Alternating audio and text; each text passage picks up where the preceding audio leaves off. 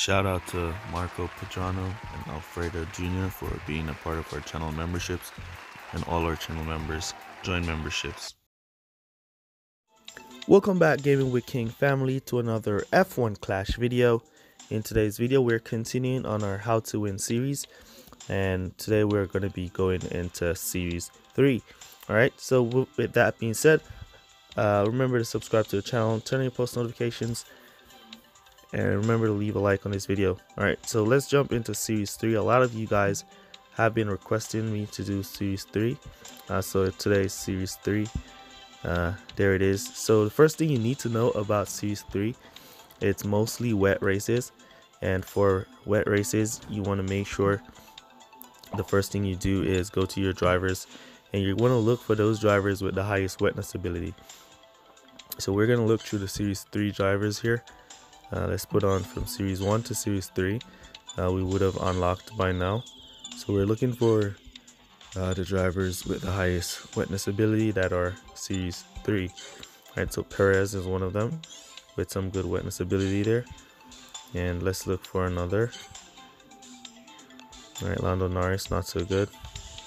Bottas, Series 3, not so good. Giovinazzi is Series 4. Alright, so we're going to go back down now to look for the second best driver. Let's just put on Bottas to use him as an example. And then we will try to check for wetness ability with the others to see who's stronger. Alright, so Ocon has better wetness than Bottas, so we'll look at Ocon there. Let's look Alonso. Ocon has 1 over Alonso. Right here. Here we go. Now Tsunoda has better wetness ability. So Perez and Tsunoda would have the best wetness ability for Series 3.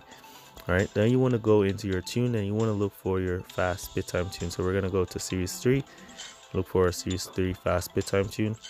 This brake is the Series 3 fast bit time brake. So we have that on already. And now to find the Series 3 gear that would be the best for us to use here. And so there's no fast bit time Series 3 gear. So for now we're gonna look for the best one to use. Let's try that and let's match it with these to see. Alright, so this one has more performance. Yeah, so that one would be the best one for you to use. Let's look for Series 3 rear wing with the fastest pit time. That's Series 4, so we need one of these wings. And so this one says +2, and this one is +4 reliability for 0.7, so we're gonna go with 0.6, as you want to get that, keep that pit time as low as possible. So we're looking for the Series 3 parts with the lowest pit time. And so that's Series 4. That's Series 3 Epic there. And this is Series, so I think this one would be the best one to use. Alright, so this one gives you a better pit time than that one. So let's go with that one, that gives us the best pit time. The spring gives you the best pit time for Series 3. Right now, and let's go to the engine. Let's put on that engine and see. Alright, so this one, because my epics are, my parts are a bit higher level, hence you're gonna get a bit higher, but these parts should be good enough to do the work, as you can see. So my pit time is now down to 5.54 seconds with Series 3 parts. Alright, hopefully you've unlocked all these parts to use them, and you've got your best wetness ability driver. And let's jump into Series 3. Alright, hopefully we can get one of the 7-lap races and then one of the 8-lap races, so you guys can get a full idea on what to do for each track. And so here we go, finding a match now. Let's see the qualifiers. So for those of you who have been asking, why are you qualifying in the back? It's because our drivers are at a low level at this point. Until they level up to a good distance, close to max, that's when they'll start to qualify up in the front, and so on. So right now we can see our drivers got a good qualifiers there. Perez pulling away because the rival was not using a driver like Hamilton or Perez. If you get Hamilton and drivers like Verstappen as your rivals, then it's going to be a tough race. Alright, so here we can see Ricardo and Alonso, not the best at wetness ability, those two, when compared to our drivers. So our drivers got the upper hand in qualifying. Alright, and they should have the upper hand throughout the race as well, as their wetness ability is stronger. So it's a 9 lap, so we're gonna go for a 1 stop here. If you're in a pretty competitive race and your rival is pushing and pushing and pushing, you want to make sure you do a 2 stop on this track, so you can go 4 laps, then come back, boost for 3 laps, then come back and boost to the finish. Alright, so that's a 2 stop. But if it's not as competitive and you have a good lead like we have here, then we can go for the 1 stop. Alright, remember the pit time is 5 point something seconds, so we don't want to stock our drivers just yet until we get our pit time down to about 3 seconds or somewhere close there. Then we can get into stocking. Alright, so we're just gonna go for 4 laps here with 1 driver, or we might go for 5 laps and then come back. Looks like we can go to pit with both drivers in the 5th lap. Nice little distance has been created between our drivers, so it's as long as it's 5 seconds in between. There it is, 5 seconds in between. That means we can go to pit and come back with one of our drivers. Alright, so we're going for 5 laps and do the 5-4.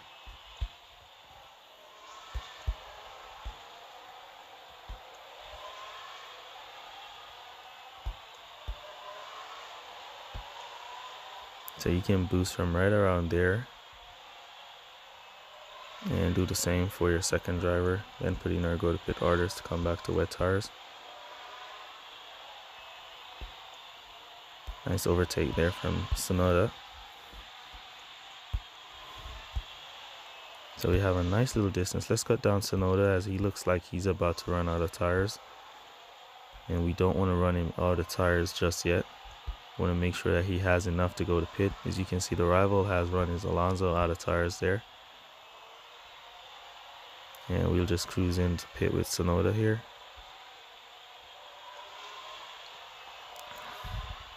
Nice timing on the pits as well, so we're back out there, and we can just cut down to regular driving for the drivers to finish the race. We could boost the finish from here, but we're just going to cut down to regular driving because this one is in the bag. Alright, so that one was a great race.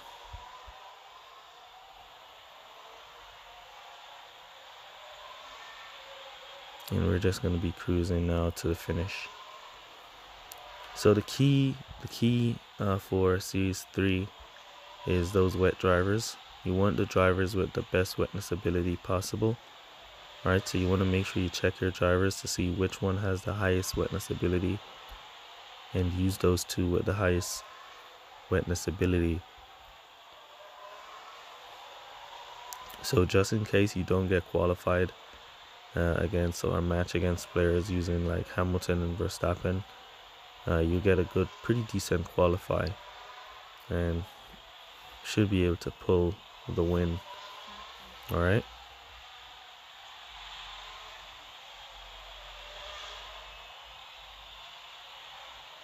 Alright, so after this we're going to jump into one more race. Let's go cinematics for the end. And hopefully we get one of those 7-lap tracks, as a lot of you have been asking for those 7-lap races.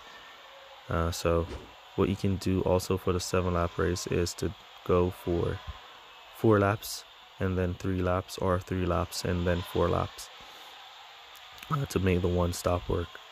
Alright, if you have your pit time down a little lower, let's say you invest in some high level parts to get those pit time down, then you can try and go for a 1 stop with stocking, so you go 4 laps with both drivers and then come back and boost to finish. All right, so great race there. Managed to pull that win.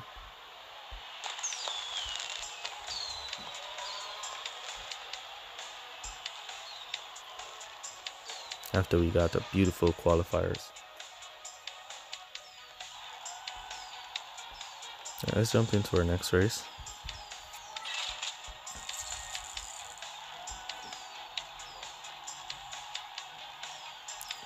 So as you can see here, Perez level 4 wetness ability is pretty good. So his wetness ability outshines Ricardo and Alonso, and the rival pit time is faster than ours, but we managed to pull a win nonetheless.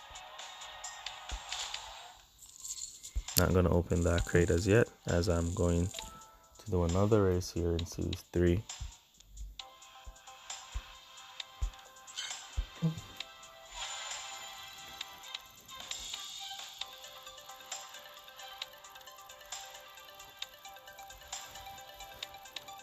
Hopefully we can get one of those 7-lap tracks and not the same track again.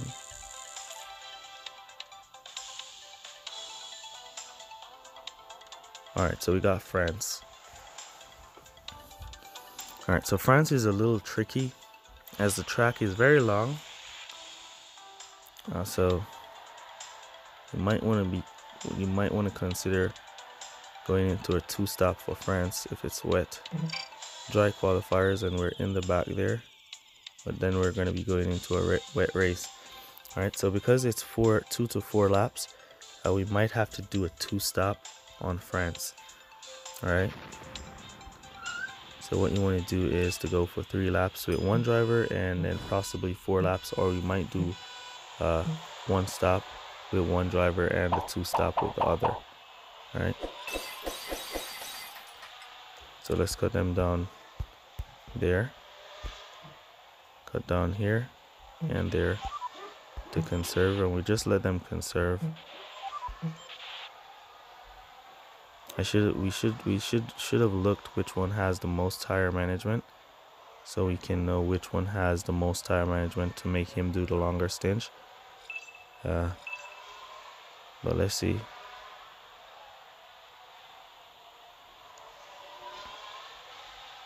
So it looks like it's Tsunoda with the better tire management over Perez.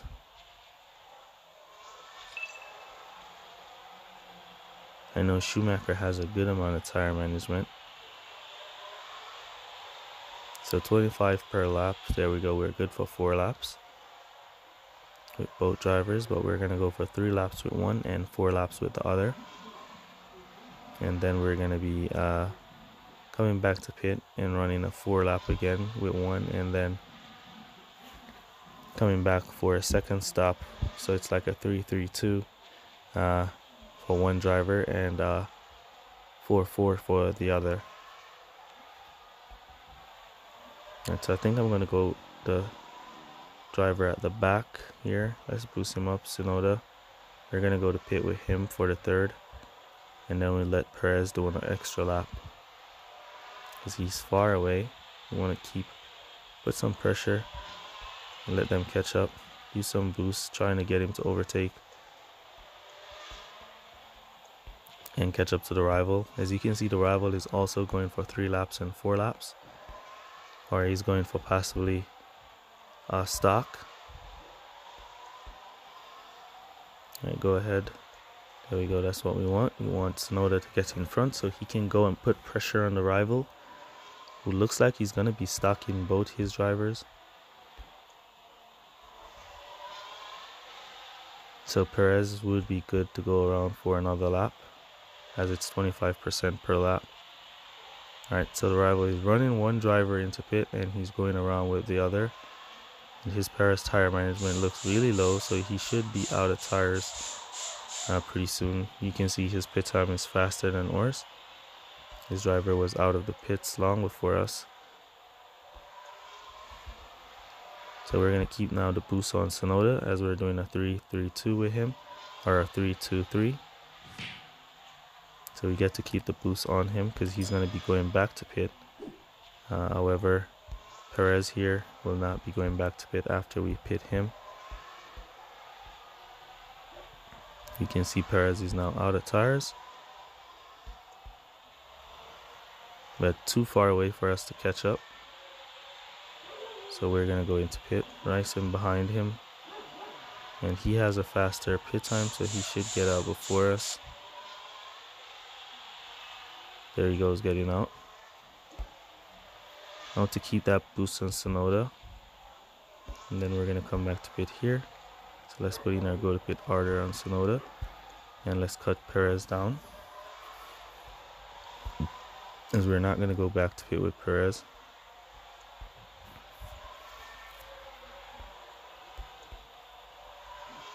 And we're just going to let him run, and we're going to let Sonoda continue to run and then go to pit to a fresh pair of wets.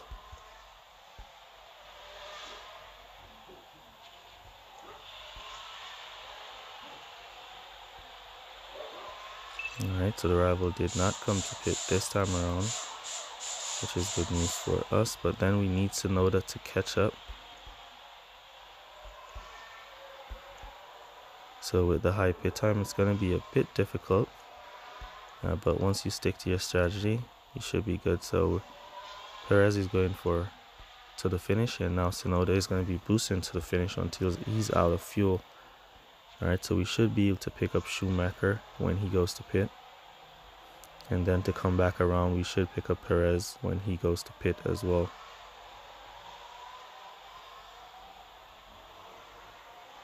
Alright, let's see. Alright, there goes one. We should pick him up. There we go. Nice.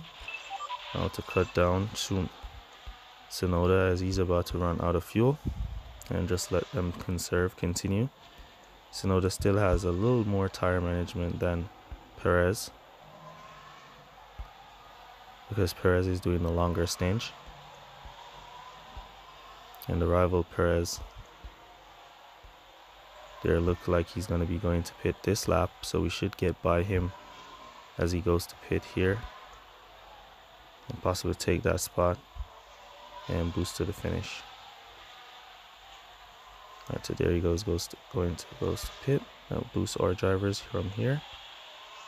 Hold him off Sonoda.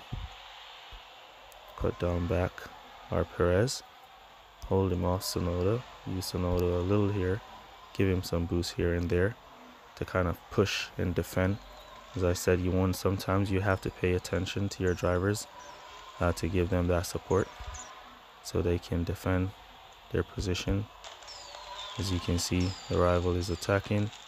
Perez is about to run out of tires, so we want to have Sonoda as a backup plan. So we're boosting him now to the finish, and boost Perez from there to the finish on those 0 tires.